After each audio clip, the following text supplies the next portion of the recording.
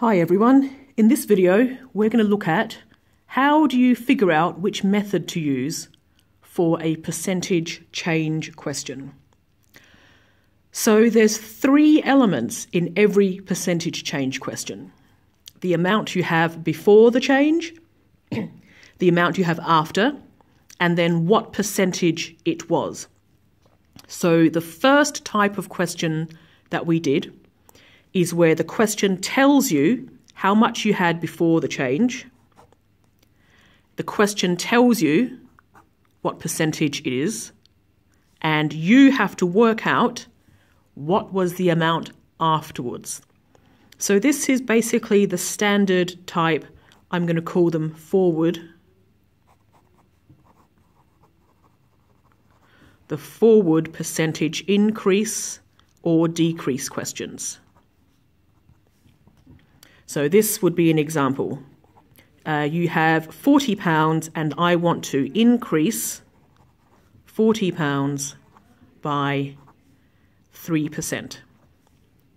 So that's the percentage change. We know it's an increase. That's the amount before.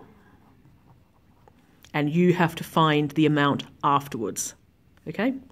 That's your type 1 forward percentage increase or decrease. Then you have the ones which we call the reverse percentage increase or decrease.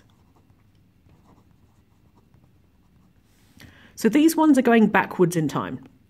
The question tells you how much it is afterwards, and it tells you what the percentage is. So the before price or amount, you don't know. You don't know the before. The after, you do know. The question tells you. The percentage change, you know that as well. So an example might be you ran 24 miles this week. Every week you increase by 10%.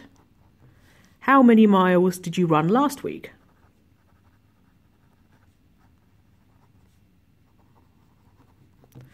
Right, so 24 miles this week, this is the after the change. 10% is your percentage increase, and the last week is the before. So you are going backwards in time from this week to last week.